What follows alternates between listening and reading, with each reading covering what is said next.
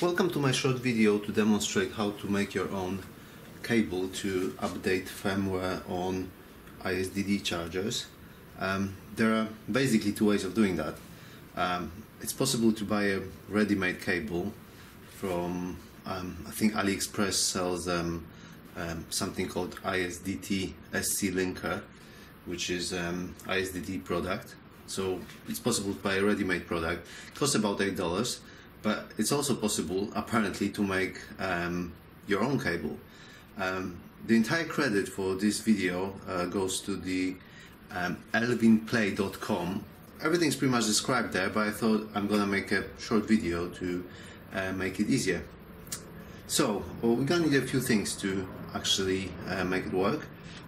First of all, we need 4-pole 3.5mm jack. Then we need FTDI USB Serial adapter. You can use either this one or that one. Anything should work, really. This is really cheap one from AliExpress. I think costs about $2 maybe. It works fine. This is slightly different, also works. So there's a chance you may have one lying around, so we don't need to buy a new one. And this thing, I guess you can just pick it up from eBay. I got mine from cpc.co.uk. Costs $1. Very cheap. Looks like a solid quality, so should be more than enough to make the cable. So apart from those things, we're gonna need obviously one of those. We're gonna need a few DuPont cables. Actually, this is the wrong one. Need these guys. Obviously, we're gonna make it a bit shorter.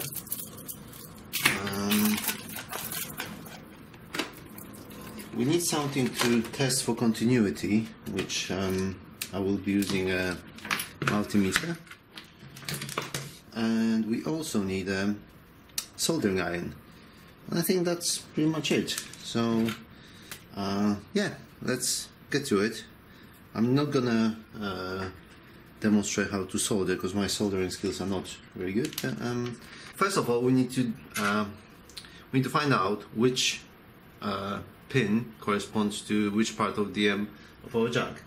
So from the Elvin Play website, I found out that this part here, the first one, that's the ground. This is DTR, the second one. We don't need that one for our project. The third one, it's TX connector, and the fourth one is RX. Now we have to determine which of these parts of the jack corresponds to which part, so we can, on the other side, so we can get on with soldering. Actually fairly easy to do if you have a multimeter or any other way to check for continuity. Yeah, just select your multimeter. Continuity checking. Okay, so let's see which one is ground. This one. This one's not. Okay, so this little pin here, that's our ground. This one, RX. This is TX, this one. Now we know which one's which. Obviously, it's not gonna be a problem because we'll be using DuPont cables, which can be plugged into any of the pins here. So if we even solder it kind of slightly wrong, we still will be fine. So that's not gonna be an issue. But it's good to have your colors right, at least for the ground. The rest is just whatever works.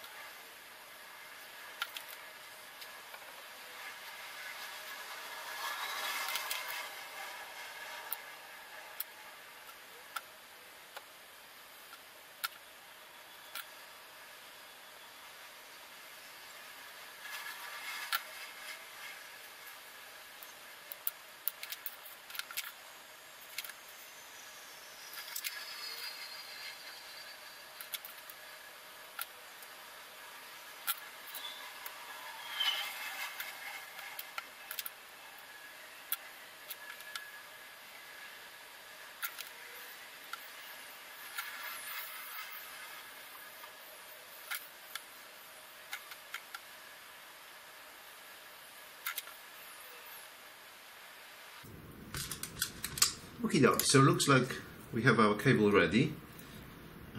Let's just double check if we get all the connections right. Okay, again I'm gonna be using a multimeter for that. So yeah, so the ground, which is this one,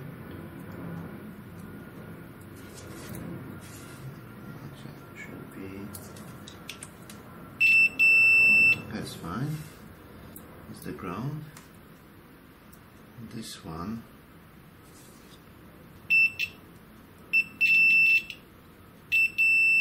this is our RX, yeah, and the white is the TX. It's also working. This one shouldn't give us any reading on any, just to make sure, yeah, it's fine. It's fine. Okay, so I guess that's the hard part finished. Now what we need to do, we have to download the software from the ISDT website. All the links, by the way, are in the description. And if you haven't used the FTDI link on your PC, then you will have to install the drivers, which I can show you where to get them from as well. So let's just change the camera and I'll show you how to do the rest on the computer. Right, back to the software side. If you have never used the FTDI adapter, you will have to install the drivers first, which you can obtain from the FTDIchip.com website.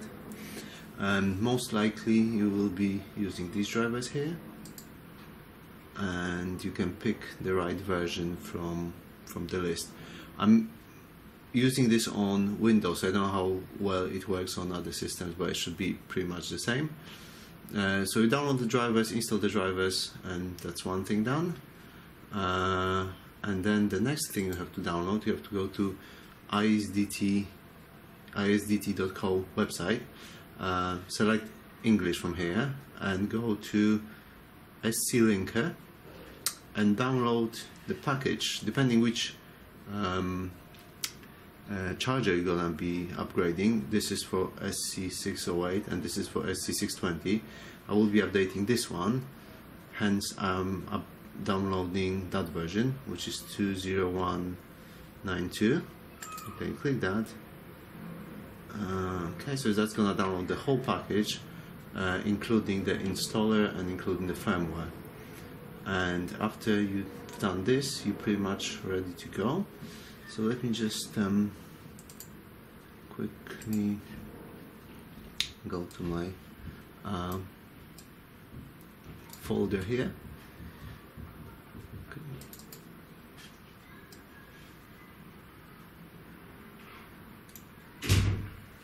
Okay, so this is software that you need to use to update your charger. This is obviously for the SC-620. I believe that will be exactly the same for SC-608. It's just gonna have a different firmware on it, but I would assume that user interface is gonna be exactly the same. To see the best thing to check whether you are actually connected or not is to change the charger name, which I'm going to show you in a sec. I do not believe we have to install the driver because we already have installed our FTDI driver. This is probably if you just got the device from ready-made device, so you will have to install the driver for that. So let me just get back to the table and show you how to connect the this to our charger. Let's start with connecting our cable to the to our adapter. The ground is easy, you always connect up to the ground. However, the TX on this one needs to go to the RX on that one and the other way around. So from what I remember, our grey cable was RX, so this needs to go to the TX here, and the white one, which is TX, needs to go to RX. Okay, so that's done. Right, so this needs to be connected here. Once you connect your FTDI adapter to your computer, you should find it in your devices. If you can't find it there, that means that probably the driver wasn't installed properly if you have any issues. Right, so just plug it in. I will be using the fully charged battery for this. I'm not 100% sure why they recommend that over connecting that to the power supply unit, but let's just use this. It's gonna work definitely. Just make sure it's fully charged. Let's just try to change the name first. You can see this name says SC-620, so I just change it to something more personal. Okay, rename. Okay, it says connect to the smart charger on the screen, and now change. So I believe we should have a proper link, and now we can probably try to update the software. Let me just check what its current version of the software.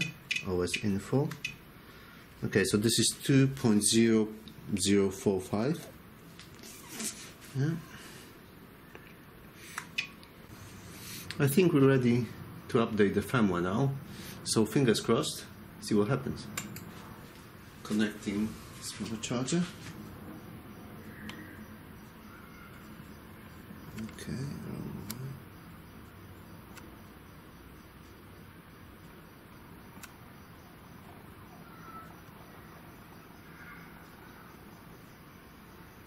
Looks like we're good. Okay. So what does the charger say?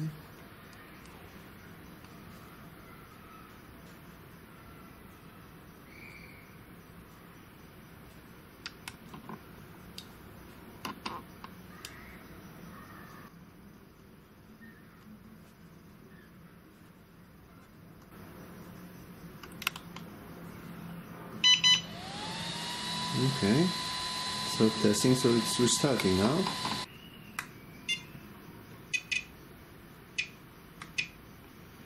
Okay, so we have just upgraded to 2.0192 version of firmware for the SC-620. Okay, so this is how we do it. Again, many thanks for the tutorial that I found on the Alvin Play website, and it would be impossible to make this video without that website. Okay, thank you very much for watching. I hope you found this video useful. Again, all the links are in the descriptions. If you have any questions or comments, please post below or just visit the review thread at RC Groups.